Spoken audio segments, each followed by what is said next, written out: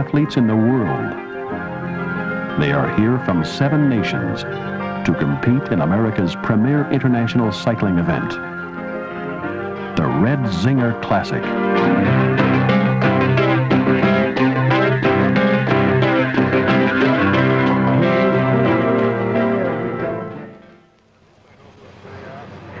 Aspen, Colorado, 7:23 a.m.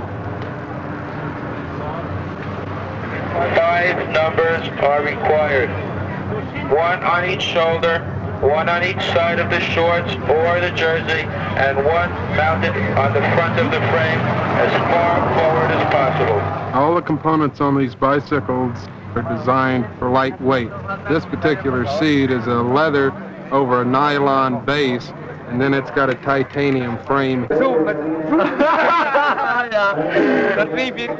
I'm a good mechanic for an American, but in Italy, the mechanics are so slick they wear silk shirts. They're called tubulars because the tube is sewn completely inside this tire, and then the tire is glued onto the rim.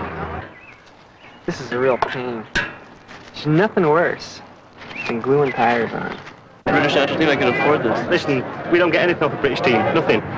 The time is now 7:23 and 18 seconds. Just loosening up and working out the lactic acid in the muscles. It really saves the riders from getting cramped up when they get cold later on.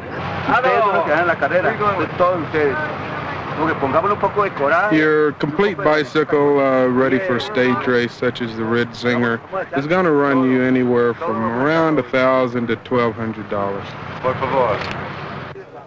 Over the next 9 days, these riders will face one another in 8 separate stage events, street races in 5 Colorado cities, and 3 grueling road races, covering 700 miles in all. Let's give them a big send-off right now. The best riders in the world, right here at the Red Zinger Classic. Before this morning is over, they will challenge 12,000-foot Independence Pass, descend the Continental Divide at 60 miles per hour, and pedal 98 agonizing miles to the village of Vail.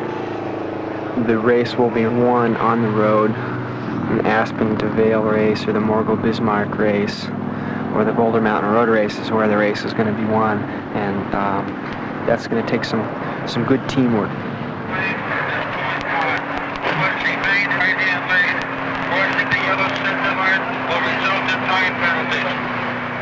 A lot of reasons for shaving the legs. One of them is it makes it really easy for the doctors to work on their legs when they take a crash and they've got to be bandaged. Also, they like the way it looks.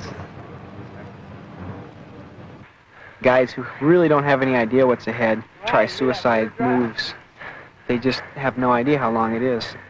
The idea is to launch your teammates into an attack and then have the rest of your team sitting near the front and trying to break up the chasing effort. In other words, getting on the front and slowing down and forcing the chasers to go around them and then reaccelerate up to chasing speed.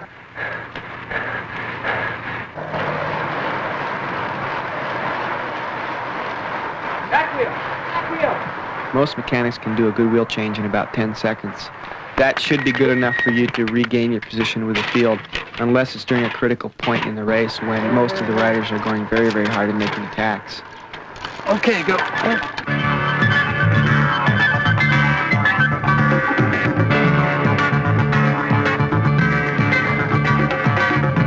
And you get a group of between 5 and 15 people, and that just stays together till the end of the race.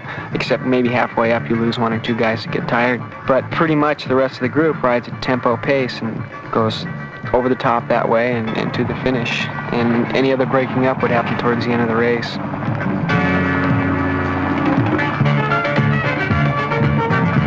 You might let 1 or 2 riders, real good climbers like Colombians maybe, attack, get the mountain frames. There's just no way that 1 or 2, even 3 riders can hold it from that point all the way even into Leadville, because a group can travel so much faster on the descent after Independence.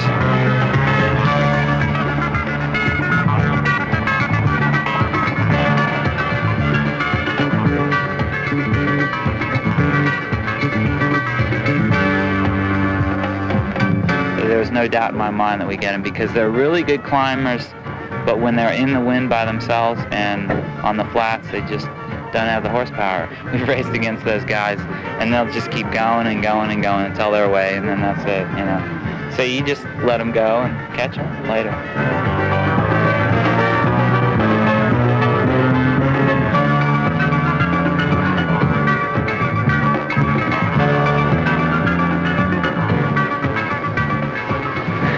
Take it easy, friend. Colombia, 5 chilometri, 5, 4, 5. Regolare. Topos, molto pericoloso discesa, pericoloso.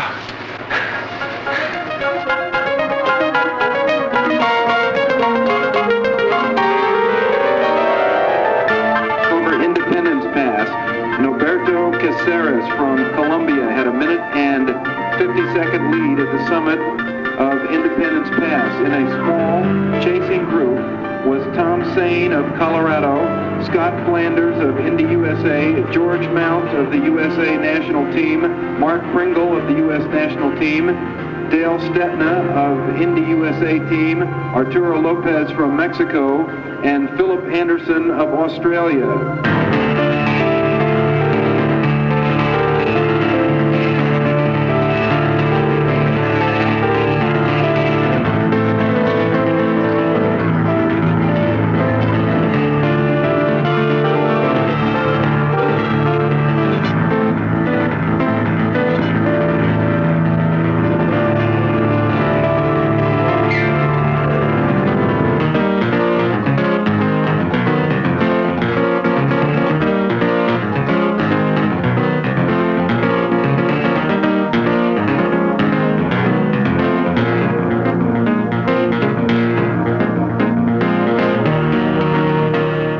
Downhills where the riders be hitting up towards 60 miles an hour.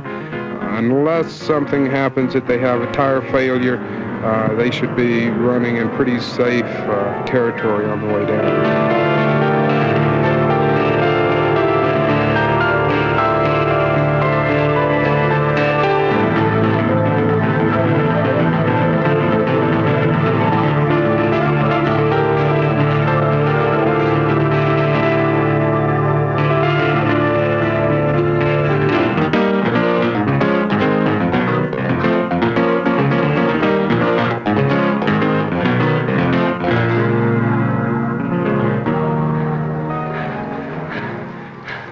In terms of just food for racing, the Italians have just got it hands down over everybody else. It's the pasta and the meat, and pasta and the meat.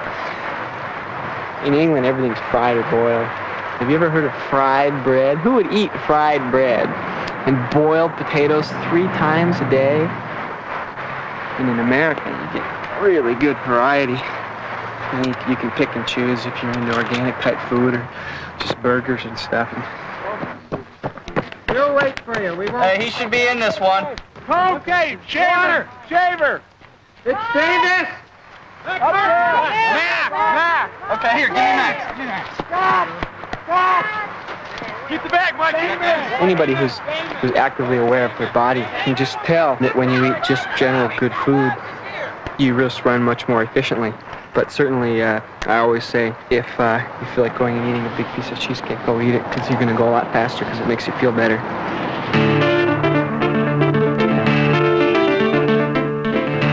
The 2 Colombians, Tom Pren from our U.S. national team and Bob Cook, broke away from the field on Tennessee Pass, getting about 2 minutes on the main field.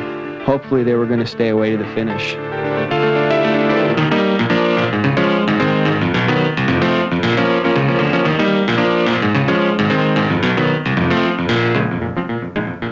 Just like a car at Indianapolis, a rider can also save energy by sitting in behind the other riders. The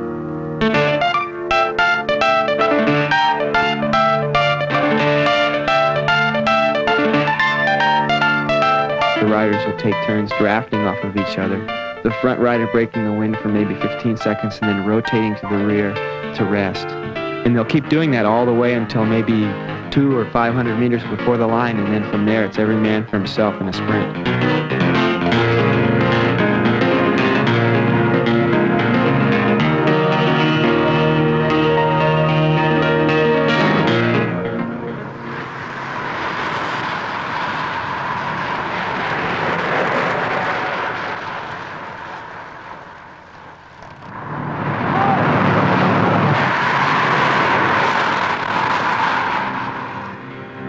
Battle Mountain, the Colombians were very surprised when Bob Cook, a Colorado rider, took the initiative to make an attack on the hill. The Colombians are just not used to that, being probably the best climbers in the world.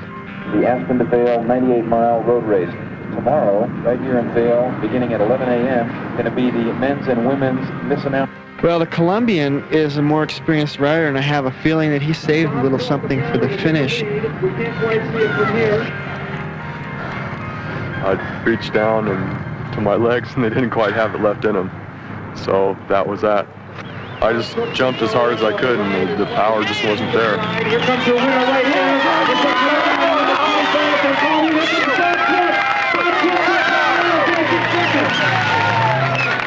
Number 25, Julio Sanchez from Colombia, the winner of the 98-mile stage from Aspen to Vail. Here comes the sprint for third. I can't quite tell you, ladies and gentlemen, I see the second riders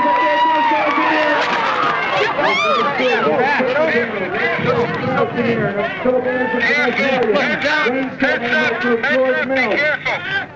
Dale set that. If you're ready for the finish and going down, they were going about 35 miles an hour.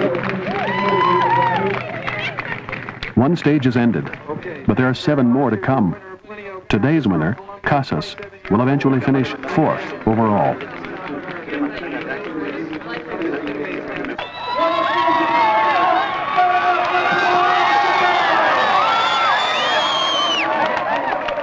In third place from Basel, Switzerland, number 40. To a few will come the victor's kiss. To others, only pain.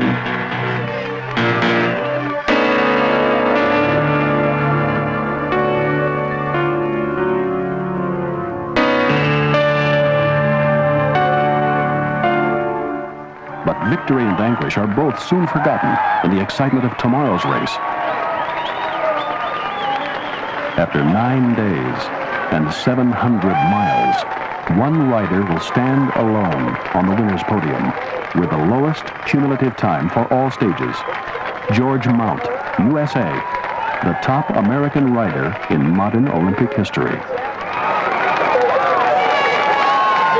This spectator's got one glass of water, and Tom comes up to him and he goes, "Water, please, water!" What happened? He thought he was dying, but he managed to live another day.